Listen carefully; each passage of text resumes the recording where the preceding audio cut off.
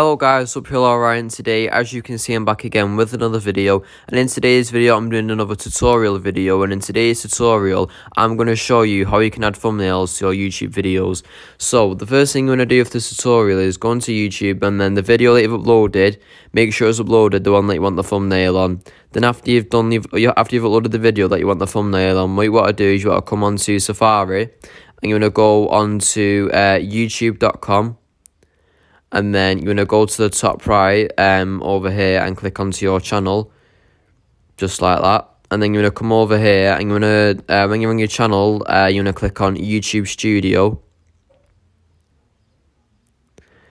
And then when you've done that, your video should be here, the test video here. You want to click Edit. And then when you've done that, there should be a button here that says Customize Thumbnail. You want to click that. Then you want to click on Photo Library, go on All Photos, then pick the thumbnail that you want for the video, and you've got to make sure as well that the thumbnail that you're picking for the video is the right dimensions, otherwise it will not work. So once you've got the thumbnail you want to click on it and then click Done. Wait for it to upload, and when it's uploaded, you want to come down to the right here and press Save Changes. Wait for your changes to be saved, and then when all your changes have been saved, you should come over to YouTube here and the thumbnail should upload itself.